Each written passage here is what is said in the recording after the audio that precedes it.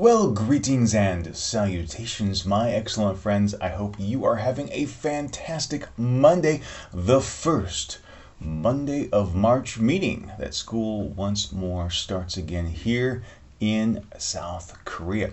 Now, today's video is a little bit different because last week I was invited to the Gyeonggi call center, Gyeonggi Provincial Call Center, to do a story on their customer service and tourism and lifestyle line. And that video is going to go up on the Chi Ranger channel on Friday.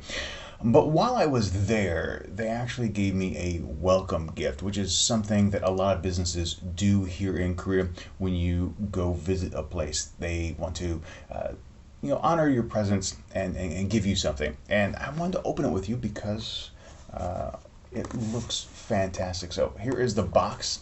It says Korean Originality Nam Jae Kyung. We'll open it here. Very nice.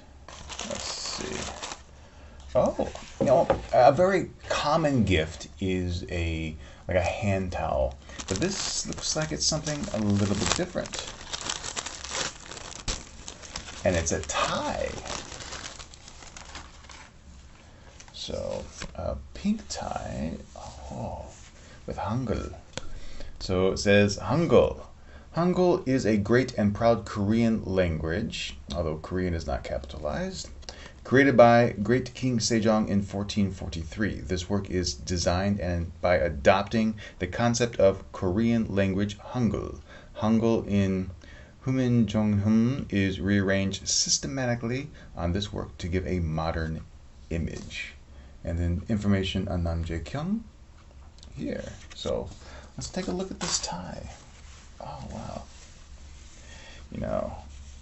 If you follow me around on the interwebs, you know that I love having pink things. Actually, little and big T back there, of course, pink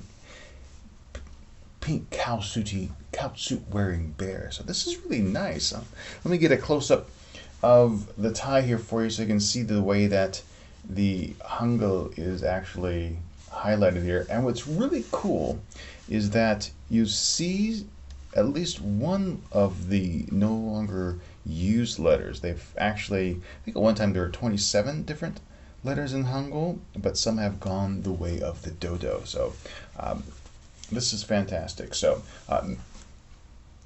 Mr. Lee, thank you so much for this gift. I think I will wear this to school this week. I think it'll be a lot of fun. I think the kids will get a kick out of it. So that is it for today. Before I go, what is the most unique welcome gift you've ever received? So if you go to a new business, a lot of times when I was in the United States, we'd have a ribbon cutting ceremony and we would hand something out to those customers on those days.